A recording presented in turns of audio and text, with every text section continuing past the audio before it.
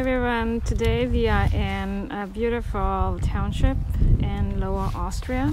We are in the vineyards, kind of staying here for a few days in our tiny house, and I'm going to show you how we can make these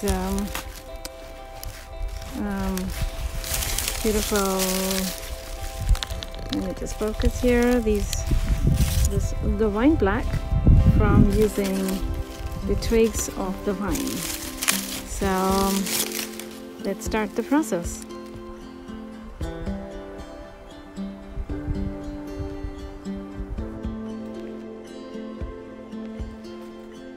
Twigs of the vine which has been left, I guess they're not good anymore, but I'm going to try and see if they're dried, maybe not, just to see if I can make some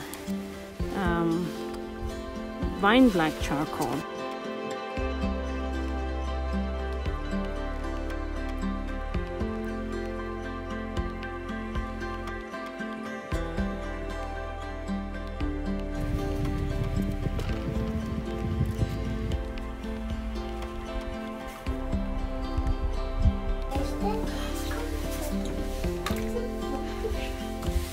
Really nice and warm inside, so let's get with the process of making wine black from the wine twigs. I'm inside our warm tiny house. I had collected these twigs earlier and I left them to dry on top of the oven.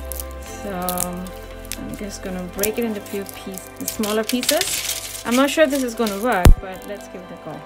I wish I had gotten my tin box where I could have popped it in and then thrown it in the oven, but this is another way we could just try, just experiment. So I'm just wrapping it in the aluminum foil,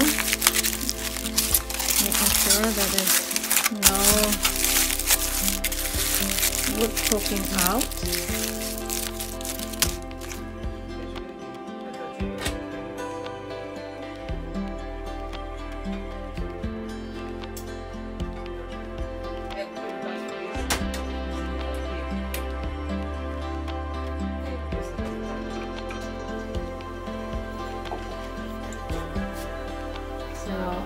Left the twigs burning for a couple of hours and then take it out.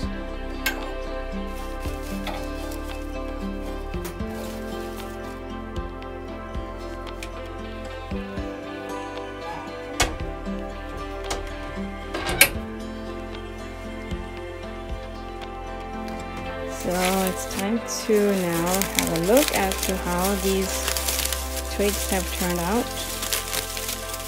Oh, beautiful. Yeah, they look really nice. I'm going to take a piece of paper and see how it works. So let's trying in my sketchbook here. Let's see. Oh, it writes so beautifully. I'll just show you.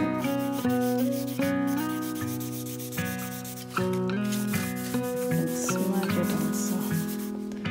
So this is how you make natural wine black, and I will process it and transform this twig into natural wine black watercolor paint.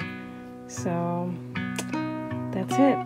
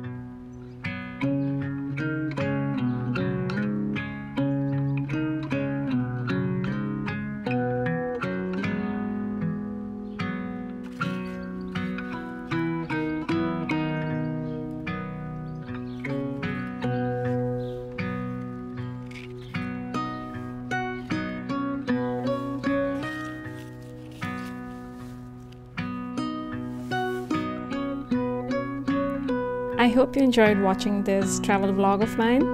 If you liked it, then please do give it a thumbs up and subscribe to my channel.